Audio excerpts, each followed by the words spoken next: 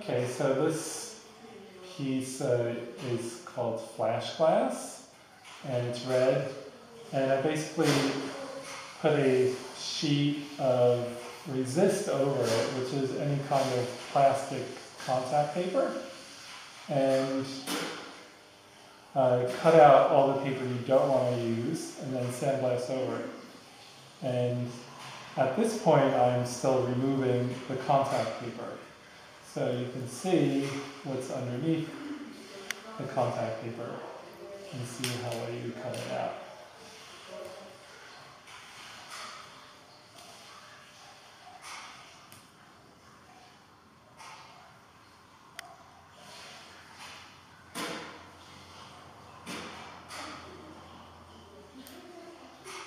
So there's the lettering, and then I'll just overlay the black on top of it to make the complete piece. It's almost like a printing process where you would print red and then print black over it. Then after this, I'll just trim it and I'll put copper foil around it. So this is the piece that's named Saint Bunty. And this is the bottom layer, which is total flash glass. It's a blue flash glass. This side is the textured side. And then the next layer is just clear glass with a black enamel painted on top.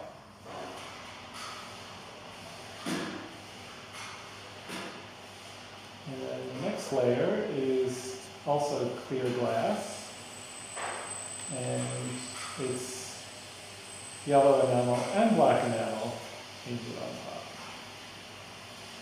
So if you get it aligned properly, everything should match. And you see the portrait of Bunty, which I based on some photographs that I took of her.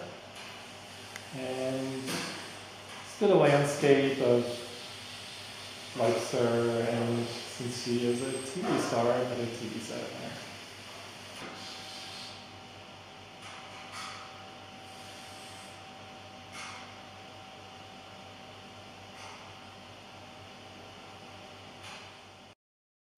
there. Okay, so this is a installation here at the school in the window of the men's room laboratory.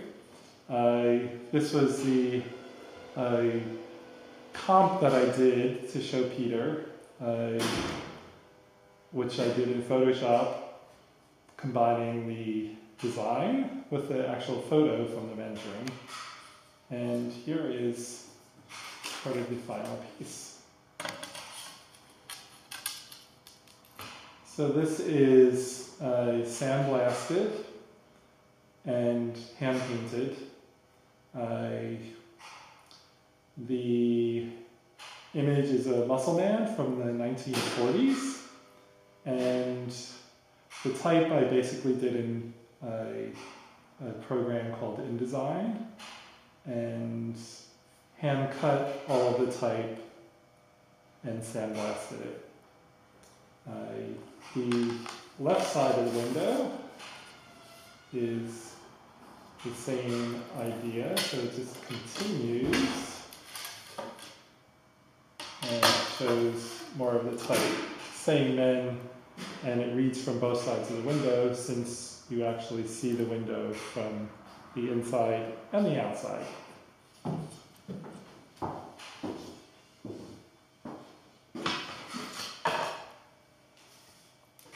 Next we have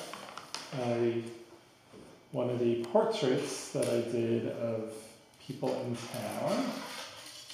And this is of Gail, who works in the post office, and her family. And it's using flash glass in different colors and just hand-painted illustrations from the beautiful landscape here in Leicester.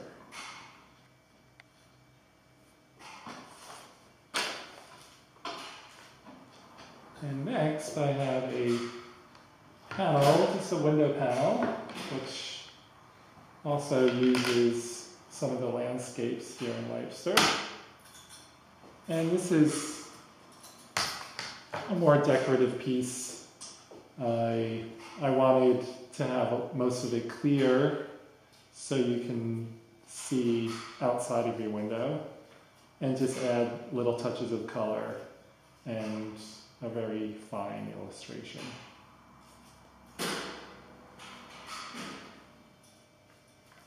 Next we have, this piece is called Candy People, and it is of Eileen and Eric,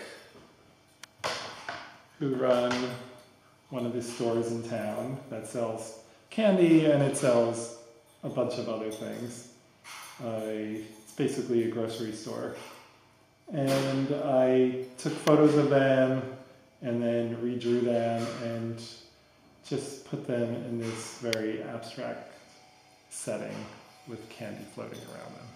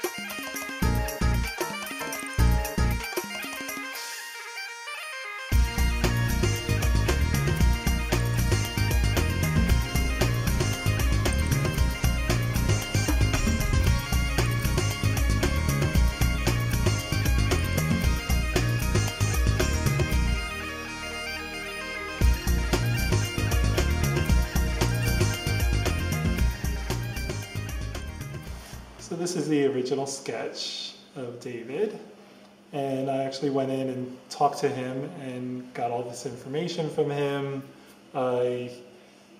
like what other jobs he would be doing if he wasn't a butcher, and he said he would love to be a car salesman. So I found out a lot about him and his family. So after I did that sketch, I went on to this, because I saw in his store he had a big cleaver. And originally it was just him and the cleaver, but I went in and I saw there was also a big saw for cutting the meat with. So I thought that was a nice balance. So this is the main sketch I used to work out the larger piece. And I worked on the colors from this one and just different notes around it of different ideas. Originally I was going to do mountains in the background, but you'll see that changed. Then I actually took some photos of Dave, and this was my second choice, but the first choice was this one of him looking out his shop window. I just really loved the light, and you got to see his hat really clearly, and I think that's his signature. You'll notice this is reversed because you paint on the back of the glass. So from this step, I actually did a drawing, an outline, and then did it on the other side so I could sort of figure out where the shading was going. And that fit into this drawing, which I did actually before I went to the store. So this was what we call a cartoon for the final piece. You get all the measurements precisely from this. And then after I did the cartoon, I had to work on the type. So I did that on tracing paper, because again, you have to work from the other side. So I had to actually paint it that way. And then it all came together like this.